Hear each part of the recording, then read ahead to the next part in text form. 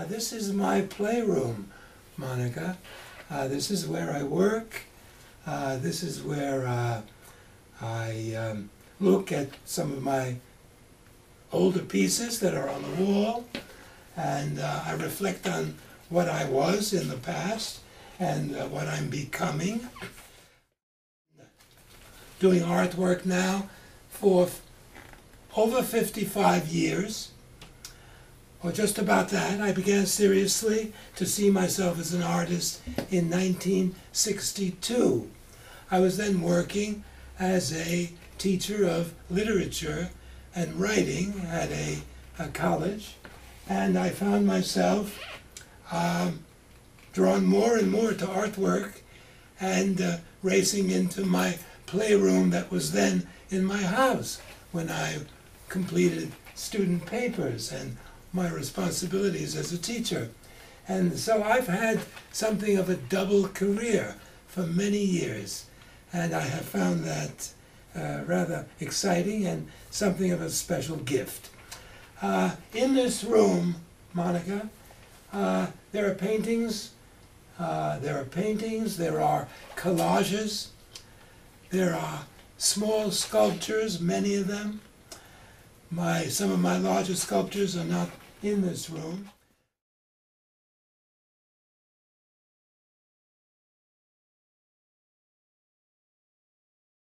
So it's been great fun for me to experiment with materials. My sculptures are made of wood, they're made of found objects, they're made of paper, cardboard, miscellaneous items. I have a good deal of clay sculpture that I've made over the years. I love working with clay. In fact, there's a small piece here in this room made in Mexico that I actually made using dried out banana peels and incorporated that with wood into a small sculpture. I just want to mention that the paintings on the wall they go back some years, maybe 10 years, 12 years.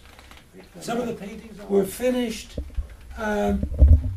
just maybe 6 months ago or so, and I keep looking at them to decide whether they are in fact finished, because I'm going to be putting them, the new ones, into the gallery, and I want them to be as finished as I can possibly make them.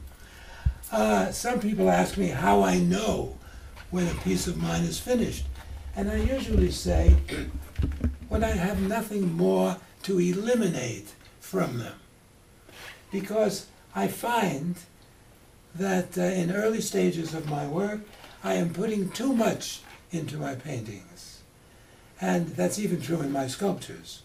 And so I find that I am simplifying, eliminating, and that's a test for me.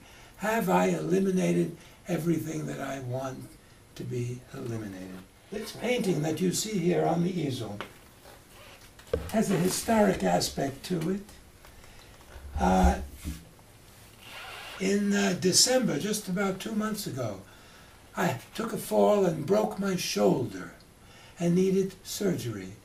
My right shoulder, which meant I couldn't do very much painting at all. So I decided I would try a painting with my left hand. This was done about 3 weeks after I broke my shoulder.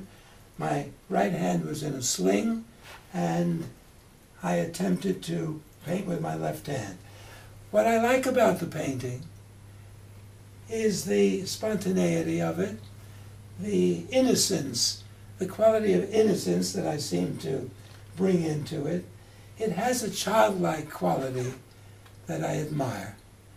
And in general, I might tell you that I'm pleased with a painting of mine in the past when I could find a childlike quality in it, a kind of spontaneity and innocence. And you probably know that when Picasso was asked what was the great secret of his success, well, he gave many reasons, but one was I've managed to keep the child alive in me. Well, my accident had a positive aspect. I can see a painting in which I see the child in me. It's cluttered, it's messy, which is a wonderful condition for me to get ideas. Because neatness and tidiness doesn't work for me in the art studio. And I'm always delighted when I look at a cluttered area and I say, gee, those two colors are wonderful that are sitting together there.